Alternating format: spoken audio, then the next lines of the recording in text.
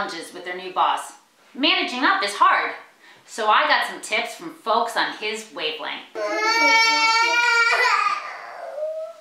Trump is unhappy with how his staff dresses, like female staffers who choose to wear clothes. How does a girl dress?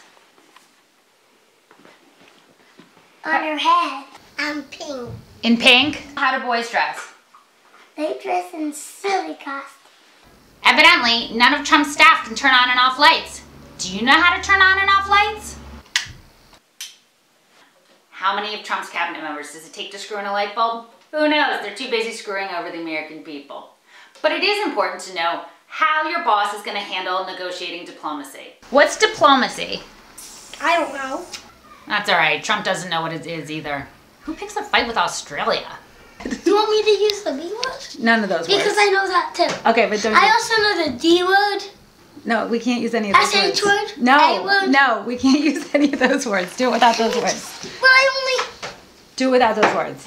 But then I can't do it. Because I can't express my feelings without cursing. How do you deal with conflict?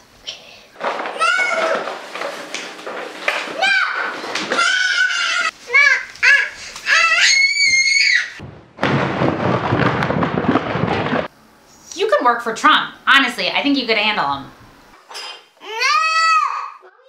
And if all else fails, don't forget to self-medicate. It's not like we're gonna have healthcare for much longer.